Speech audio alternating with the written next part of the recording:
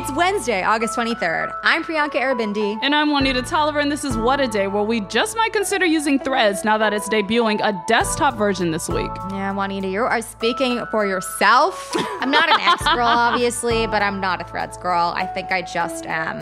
I'm on Substack. Oh, I have never ventured to that land. Okay. Like, drop a link.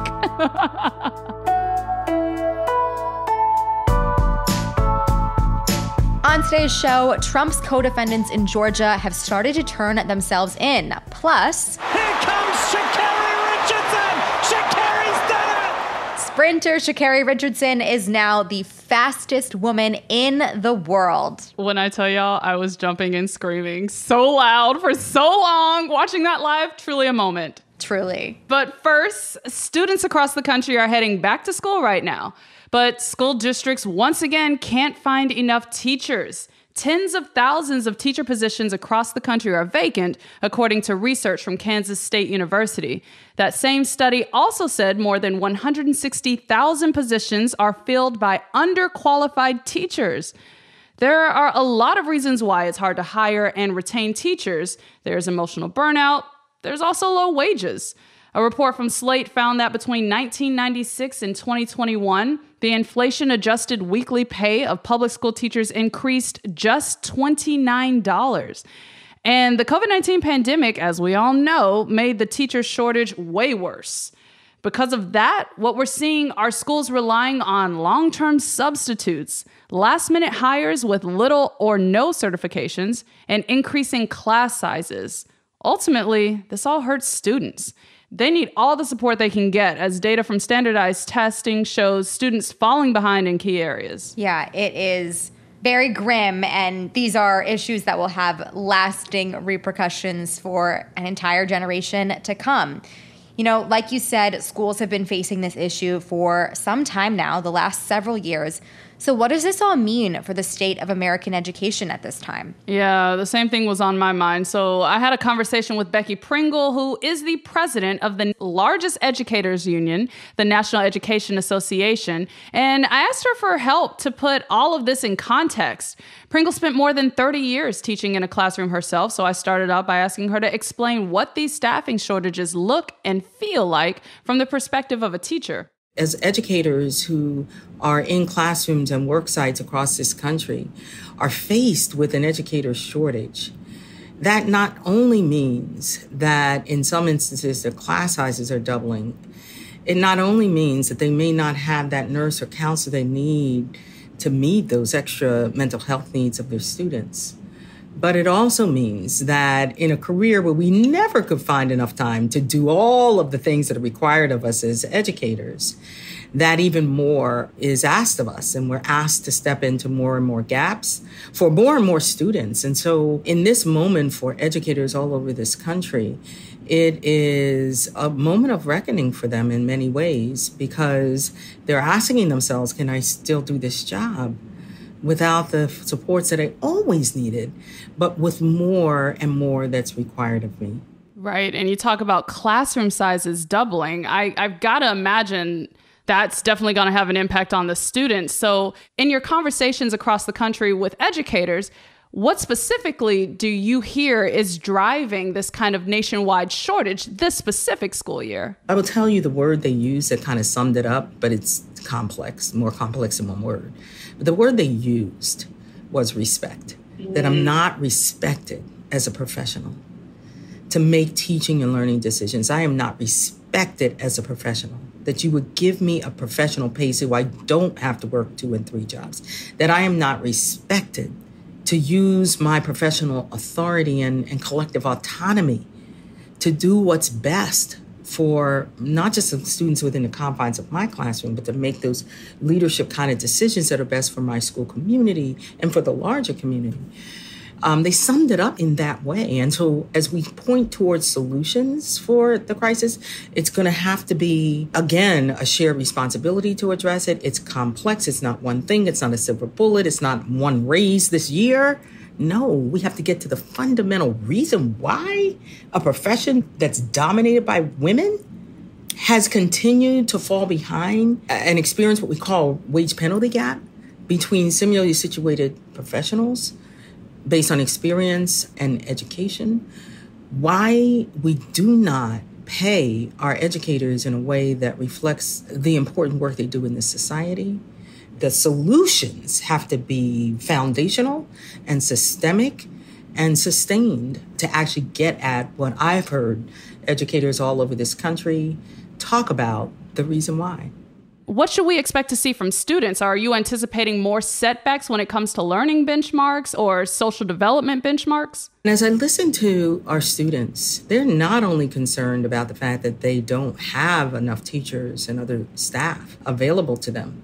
They also talk about the impact of politics in their classrooms and their freedom to learn being impacted in this moment with culture wars. They're watching us. They're watching what's happening in our society. It's impacting them all the time. And for them to articulate what it means for them not to have a teacher or have a sub all the time, or not to have someone who has been certified in math that's in front of them, and they know the impact that'll have in what they learn that year, they can articulate it better than anyone else can articulate it because they're feeling it. So we know that the recovery from the pandemic, the reality that so many students who have been historically marginalized already had gaps, that exacerbated those gaps. Black, brown, Indigenous students in particular, students with disabilities, students living in poverty, our LGBTQ plus students, that impact on them is even greater. They see it, they feel it, they know it. And they are looking at us and saying, what are you going to do about the fact that I don't have a caring, qualified, certified teacher in my math classroom? What other solutions are front of mind for you about what needs to be done to get more educators into the classrooms and to keep the ones that are already there? What I've witnessed and fought for, because I've seen the evidence, both anecdotal and through research, is the concept of community schools. So we watch our students eat half of their lunch and take half back to their families. We've watched that for years. But even more so, you saw this in the pandemic. When educators went to parking lots of libraries and set up with buses, right? The first part of building a community school is determining together as a community what the greatest needs are. And then from that, they determine what their solutions are and then what resources they need. And then they do it in the collective and collaborative way. But I have the honor of listening to educators all over this country. And even when they tell me these challenges and they're crying in my arms, honestly, I have but to ask them, why did you go into teaching? What are you most hopeful for this coming year?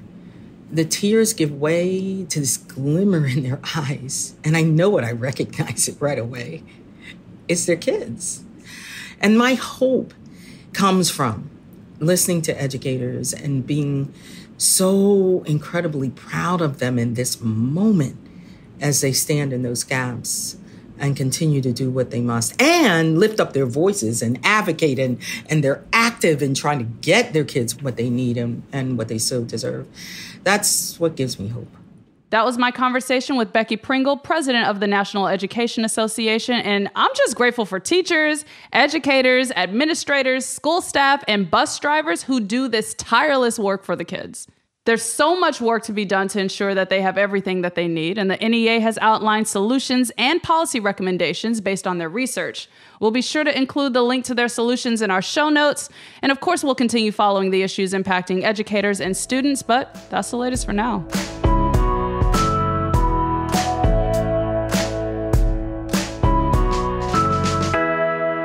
Let's get to some headlines. Headlines.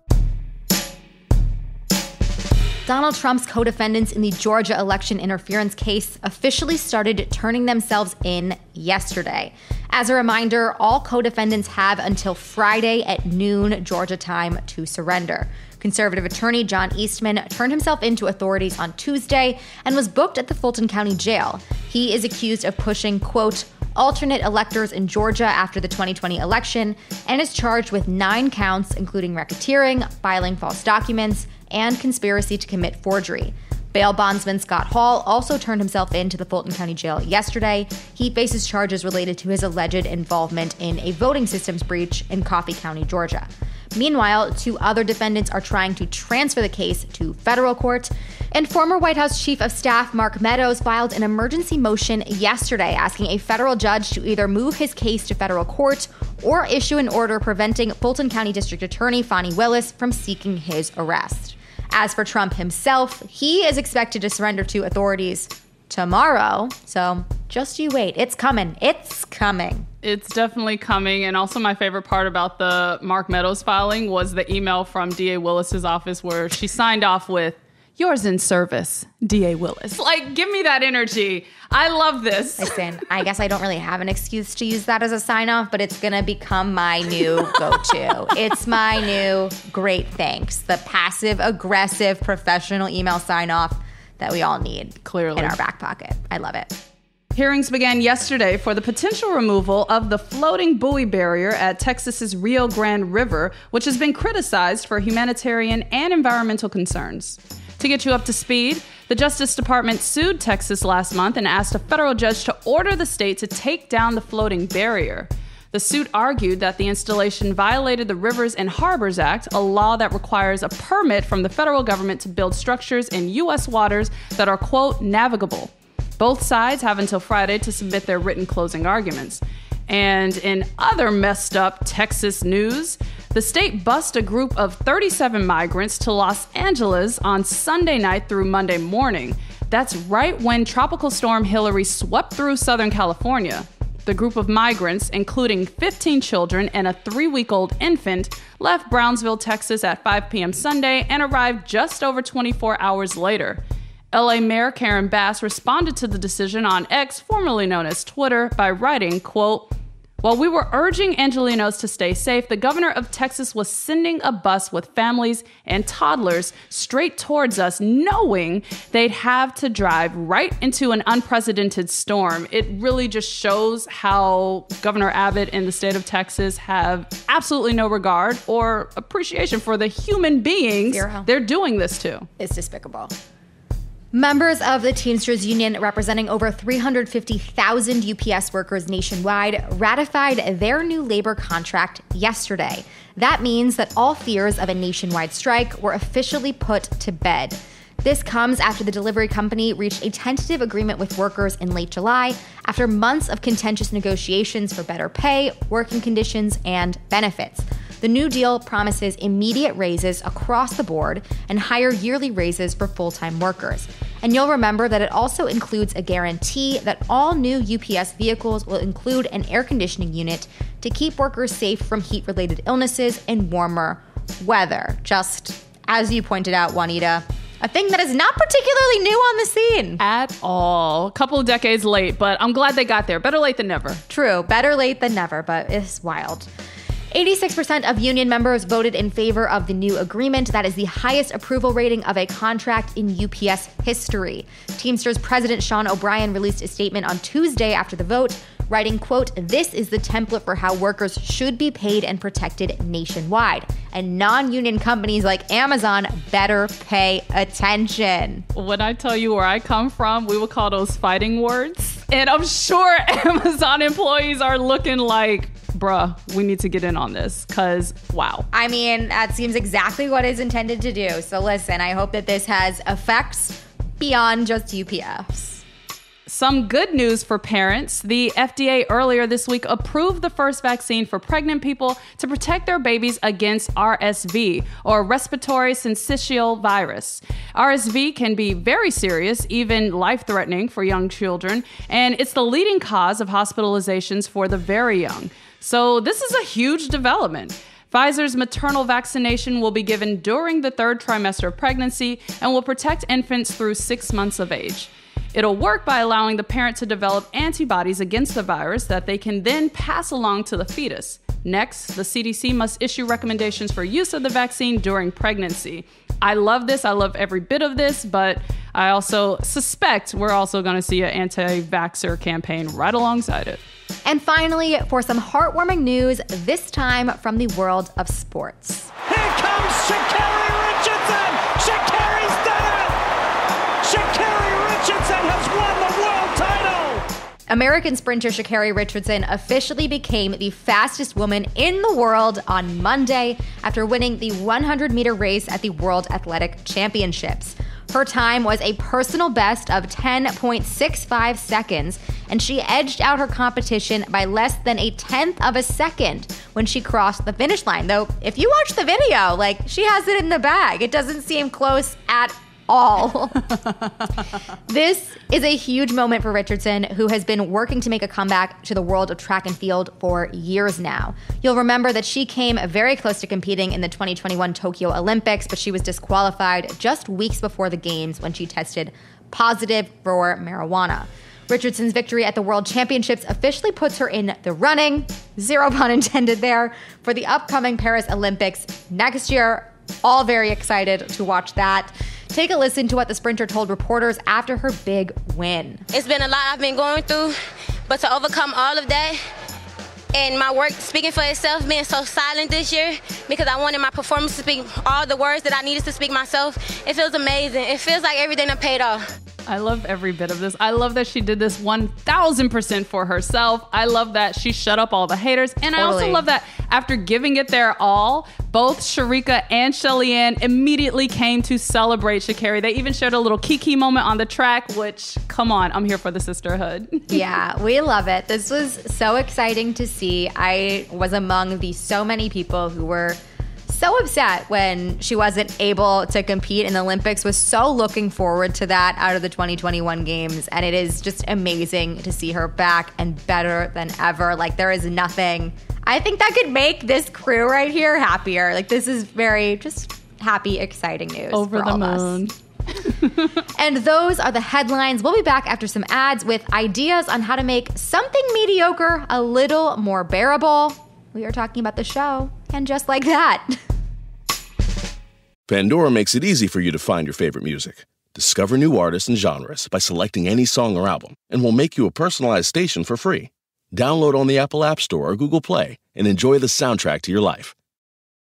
As a parent, no 2 days are ever the same. And let's face it, sometimes a little extra help goes a really long way. That's what's so great about Care.com. They make it easier than ever to find local, experienced, and background check childcare to help manage your family's ever-changing needs and schedule. Whether you need an after-school sitter or help with homework, there's a large selection to choose from. And all caregivers who use Care.com are required to a complete background check before they're able to interact with families on the platform. It's so easy. Just go to Care.com and post a job for caregivers to apply. You can search for qualified candidates, view profiles, read reviews and ratings, check their availability, send messages directly, and more. Sign up now and see why over 3 million families use this amazing platform. Get the help you need to make it all work for your family at Care.com. That's Care.com. What a Day is brought to you by Renewal by Andersen. If you have put off replacing windows in your home because it's too expensive, we have got great news for you. Renewal by Andersen is offering free in-home window consultations and free price quotes to people like you. And right now you can save $375 off of every window and $750 off of every door. Text WAD to 200300 for your free consultation on top quality affordable windows or patio doors for $0 down, 0 payments, and 0 interest for a year.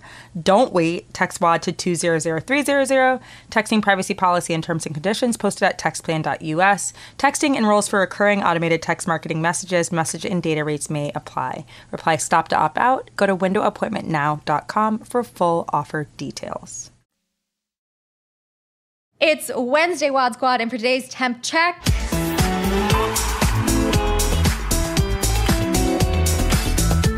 saucy version. How have I never heard this? I know. It's a different, I like it. But anyways, Max, formerly known as HBO Max, has renewed and just like that for a 3rd season. Very lucky for those of you who are like me and cannot peel yourself away from this train wreck of a show. In a statement, showrunner Michael Patrick King said that he is excited to tell, quote, new stories about the lives of these relatable and aspirational characters. Couldn't even get through that without a laugh. Why does it sound like he's describing Real Housewife cast members? This is literally what Bravo puts out in their casting calls. LTW is aspirational. I don't really know if I'm aspiring to be anybody else on that show. Noted. But I think the real question is, Michael, can you make any of those stories good? Like, seriously, because anytime Miranda clumsily tries to be woke, it's just giving cringe to the nth degree. I hate it. Yeah, it really is. And like more so in season 1 than this season, I will say it's come back. But like season 1 was just like toe curling, like, ooh, I felt that in my soul. Every minute. It's like I'm watching through my hands that are covering my eyes. Anyways, there are so many bad storylines in this series. So we here at WAD want to gift you and the staff of And Just Like That just a couple of ideas for this next season. While you're on strike and not writing. Right. We're not on strike, so we can do this. Right. This is ideation stage. That's all. Anyways, Juanita, what have you got for us? What do you want to see? I feel like it's an overarching theme and recommendation to stop using the black and brown characters as filler for these basic white women. I'm talking when you have powerhouses like Sarah Ramirez and Nicole Ari Parker and Karen Pittman, Sarita Chaudhry. Like, do not give them abbreviated plot lines with just a little sex highlight every 5th episode. Like, give them full stories because they are full humans. I agree. And I know that's not something our friend Michael has done before, but when the strike is over, please hire some black and brown writers full-time to work on this for you because you need it. Honestly, I'd watch the spinoff with just them, truly. Like, can we posit that? It's fine. They go their separate ways. That's my Sex in the City. Anyways, my story ideas, let me think here. I cannot see what they cook up for us next. I feel like my one real suggestion, though, is like if you're going to write Che Diaz, like these like comedy sets, like please have a comedian write them. Like what the fuck is going on? Oh my gosh, please. What's happening? Please. That's my one. Just anybody remotely funny. That would be lovely.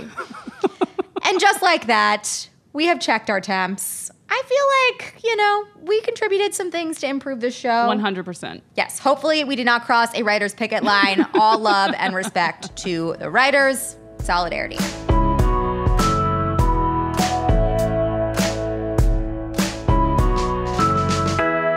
One more thing before we go. If you are looking for a no bullshit analysis on the Republican debates that are happening tonight, make sure you tune in to tomorrow's special Pod Save America episode. Hosts Tommy Vitor and Ben Rhodes will be joined by Republican strategist Sarah Longwell to break down what went right, we'll see about that, and wrong for the contenders. Listen to new episodes of Pod Save America on Tuesdays and Thursdays wherever you get your podcasts. That is all for today. If you like the show, make sure you subscribe, leave a review, support your teachers, and tell your friends to listen. And if you're into reading and not just better written episodes of And Just Like That, like me, What A Day is also a nightly newsletter. Check it out and subscribe at cricket.com/subscribe. I'm Juanita Tolliver. I'm Priyanka Arabindi. And get your popcorn ready for tonight's debate. But honestly, if you skip out on it, it's fine because we will watch for you. We will do your homework. We will be here tomorrow morning. We'll have the play-by-play for you. We will do that. Yeah, so you can eat your popcorn and watch something better. Watch And Just Like That. That'll make you cringe less than the debate, I can guarantee. I'm like, not sure.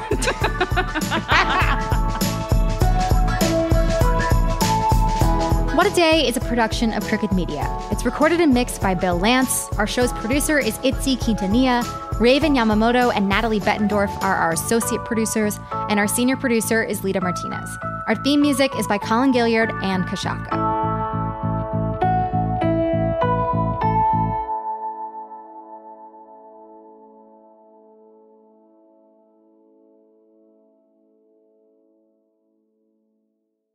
Finding the music you love shouldn't be hard.